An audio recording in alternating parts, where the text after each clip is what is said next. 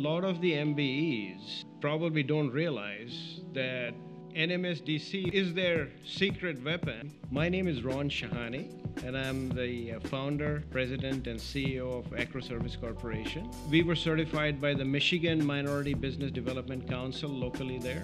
We started attending the MMSDC events, and we started participating in their programs. I discovered NMSDC through MMSDC. NMSDC was crucial to meet customers outside of Michigan. We've got a lot of business because of this conference. So NMSDC Network helps build those vital connections.